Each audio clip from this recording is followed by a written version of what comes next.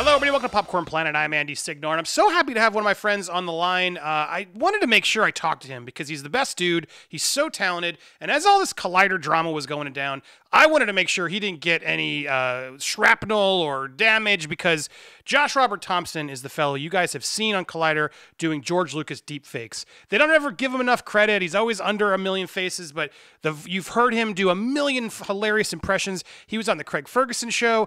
He's been on Family Guy. He's done a million things. Josh, you're on the line. Yes? Hey, Josh.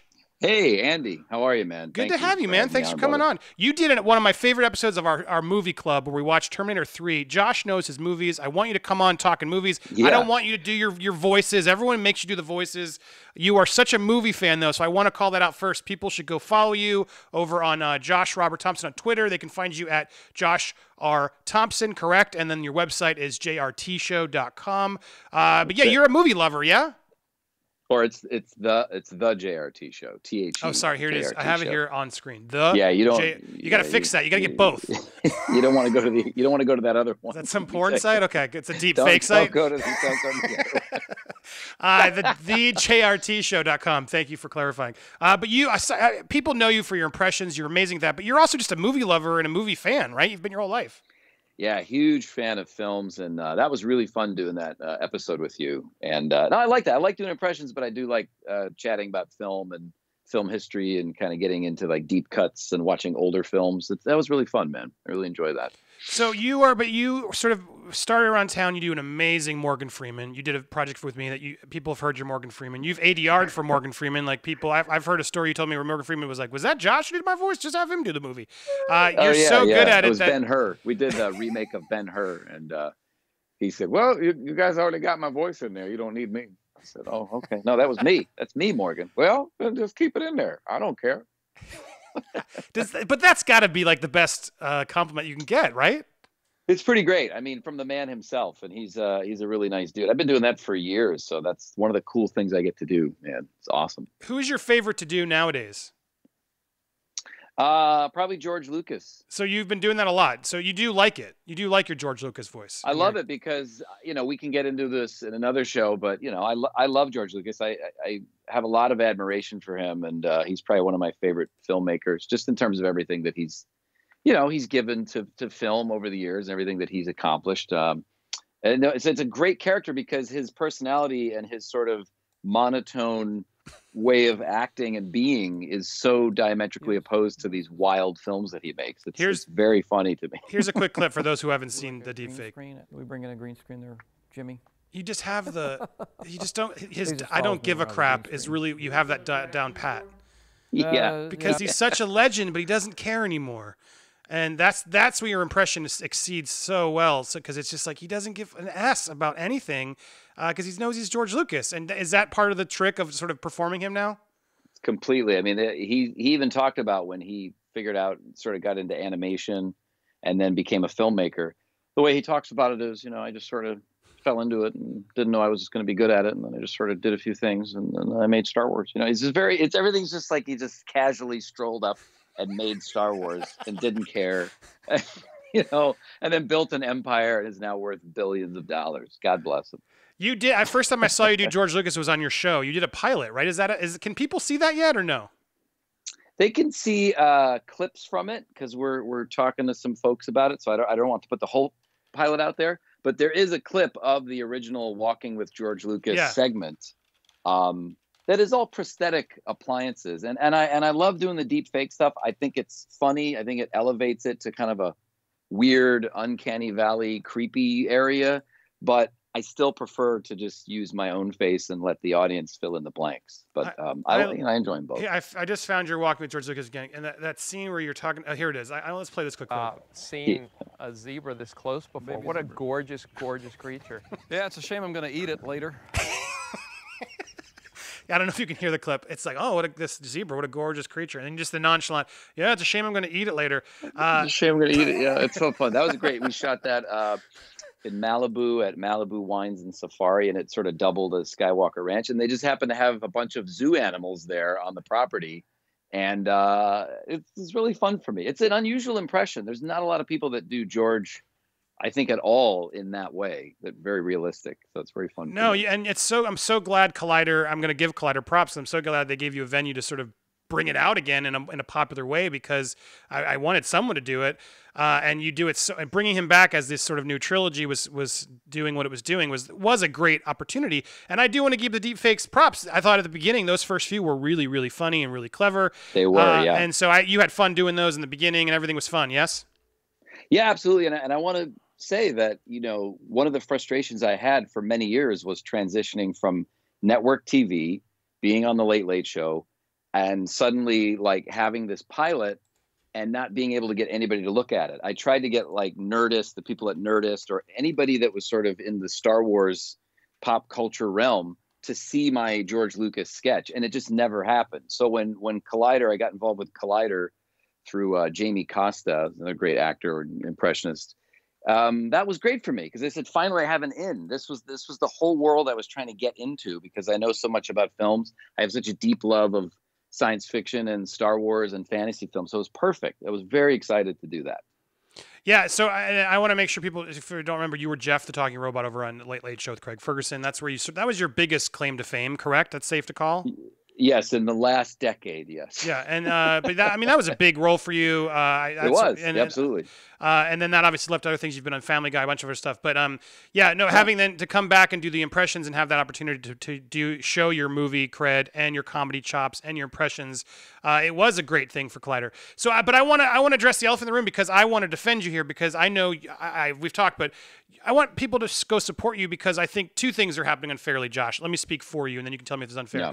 I think it's unfair that Josh never gets credit for doing all this work. He's fantastic. I wasn't there, wasn't involved, but knowing, and when I've worked with Josh, he throws out the best ad libs. He's part of the scripting process. The character doesn't work without him.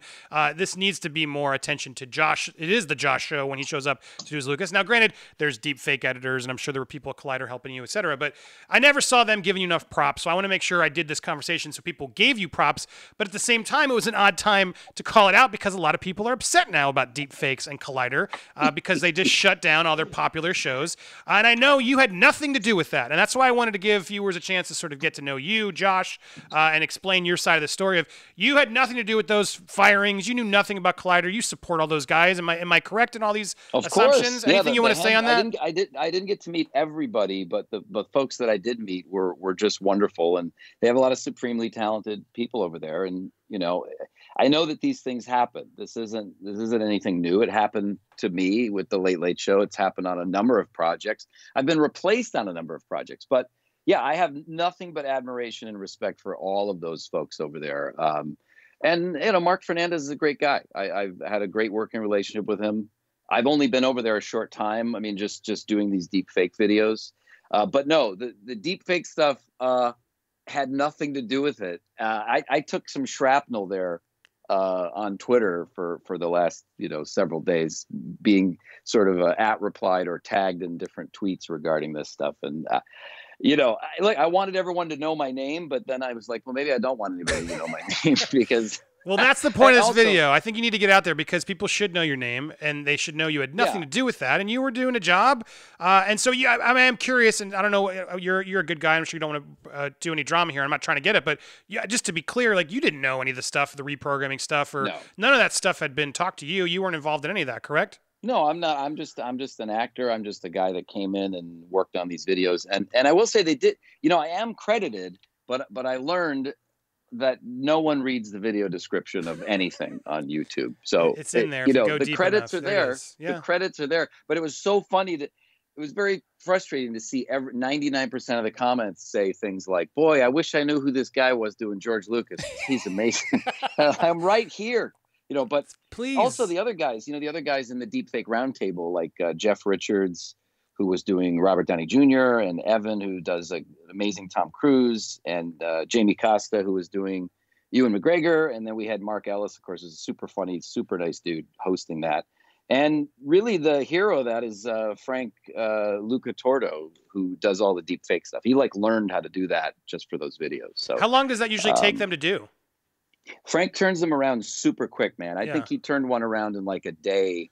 I don't think he sleeps ever. I'm pretty sure Frank is a vampire, and he will fully admit to that. He's a super cool guy, but Yeah, man, he really works his ass off on those. So yeah, this isn't like, hey, let's get together and just throw this stuff together. It's a combination of a lot of funny people and talented editing, and there's a lot involved in it. But yeah, it is fun. Yeah, no, absolutely. And again, where my big problem was is it started to get a little repetitive. No disrespect to you, but the whole process of deep fakes to me is just I don't know how long it's going to last. And that's where I think a lot of the fans got frustrated and they just cut these programming without telling people. And Mark did a thing yesterday talking about, some of the lessons he's learned. It sounds like he's understanding some of the mistakes he's made. But regardless of it, it'll be interesting to see how long this deep fake thing goes, especially since it seems to be a technology most people can learn and do themselves. And it's an interesting technology because there's a lot of bad to this technology too. But I think you guys are doing it in a fun, positive way. But I'm interested to see where this whole deep fake things go. I mean, just the idea of deep fake in general, it freaks you out a little bit, no? I mean, it's a weird thing that we're... Well, it freaks me out a little bit, but it's more frustrating because once again, it's a way to obscure the real performer. I mean, I've spent most of my life behind a microphone as a voice actor. Understandably, you're hidden away, but I would prefer to be more front and center on camera. So yeah, I think it looks cool. And when we did the roundtable, I played both Jeff Goldblum and George Lucas. So we had to do a second pass where I would sit on the other side of the table. And I think what they're doing with deepfake, especially the roundtable, is more interesting than taking an existing movie and just putting someone else's face on that person, like the Jim Carrey Shining. Yeah, clip, Alt Face is the one that does a lot of that stuff, right? There's other which is great. My buddy Joe Gaudette does the voice of Arnold Schwarzenegger for them, and he's great. But I like a playground where we can do our improv and just act like the characters and put them in situations that you'd never see that before. I think there's things they can do with that, but like the George Lucas stuff, I'm and I've talked to Mark about this. We're both very, I think, sensitive about that. And I said, look, Star Wars is kind of winding down a little bit here for right now. So maybe we'll bring George back a little bit later on. But, we don't need to have it all the time. Don't want to beat the dead zebra or the dead horse. No, exactly. You want to beat that because I'll fry it up later and cook that. It's delicious. Yeah, very good. I love what you're doing. While I have my own feelings and frustrations with Collider, I appreciate them at least addressing it all, but I hope you get to do more stuff, and I hope people don't come knock on your door hating on you because you had nothing to do with it. You're immensely talented, and I think more people got to put you out there showing your face, your love movies, your comedy skills. You are a very, very funny, talented performer that people do know and don't realize it. And so thank you for coming on and talking to me. I mean, any other fun takeaways? Do people... have people? I imagine because you do the voices and everyone's always impressed. When we've hung out, I know whenever you drop a voice, everyone's like, "Oh my God, Josh is so good." But I imagine now with the George Lucas, when you drop it, people are like, "Oh, I saw that video." Has that been sort of fun for the ego of yourself? Like, has that been cool to have a piece of content out there that now people clearly have seen you doing it even more? Well, yeah. I mean, it's the thing. The only frustrating part is that those videos did so well. I mean, a couple of them I think are well into the millions of views now. I was very proud of that. I think they're very funny. I especially the one I did with Jamie Costa where he does Harrison Ford. And, we were just supposed to sit individually and look at Baby Yoda memes.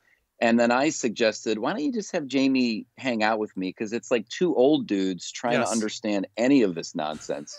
And I thought it was great. I haven't really had anybody recognize me. That's the only frustration. It's like, man, all these views, but I think people will figure it out. I just, nobody reads the credits. Yeah, well, you got to do your reactions. We got to talk, Josh, about upping your YouTube channel. When these drop, you got to have your own, and then you got to have in your contract promote Josh's YouTube channel. So look, let's talk privately. I'll make sure. Should I react to my own reaction? Yes, that's how meta. Come on, guys, right? George Lucas, as you reacting to him reacting, you'd be surprised.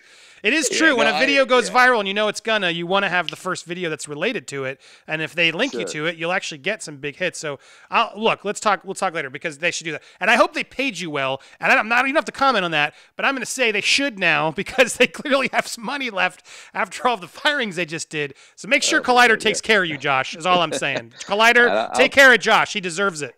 Yeah, I'll tell him you said that personally. But no, I'm looking at the George, you and Jamie doing Harrison, and it's that brilliant. Thank you for making it happen that way because it was way funnier seeing the two old guys sort of what's a meme, what's the computer, you two together. That's where the comedy comes from. And so having two funny people do their voices and work off of each other, that's a good bit. And so I those are when it sort of worked. There was a couple others, you were just kept doing reactions after reactions that I imagine you don't want to, you're a polite one, but I hope they wise up and don't bank the farm on deep fake reactions, because I don't think that is the future. I think you got to be sparing. No. Yeah. I think it's not, and that's the other thing I wanted to say is it's not, the deep fakes were not the reason for any of this. I think there's a lot I don't know what the long-term plans are, but I know there's a lot of other stuff they want to do. So it's not just like, let's do deep fakes forever. So yeah, good, smart guys. Hopefully they'll figure that out. But Josh Robert Thompson, the JRT show on web. You can go look him up, go find him, and then go follow him over. Go show him some love after you watch this at Josh R Thompson on Twitter. Go follow him. Let's get these up and go show him some love. Say I'm sorry, I didn't mean to blame you. Hopefully Collider works itself out. And if you see Josh doing a performance over there, show him some love. He deserves all the talented people who do those things. They're not in charge of the big choices. So go show him some love. Josh, thank you for coming on. I hope you'll come back. Let's do an official movie chat, you and I, whatever you want to talk about anytime. You're always welcome here. But let's do it soon. Yes? I'd love it, man. Thank you, Andy. Thank you, man. And thank you guys for watching. Stay tuned. You can hit me up on social media at Andy Signor. Hit up Josh Robert Thompson, and we'll be back with more videos very soon. Bye, everybody.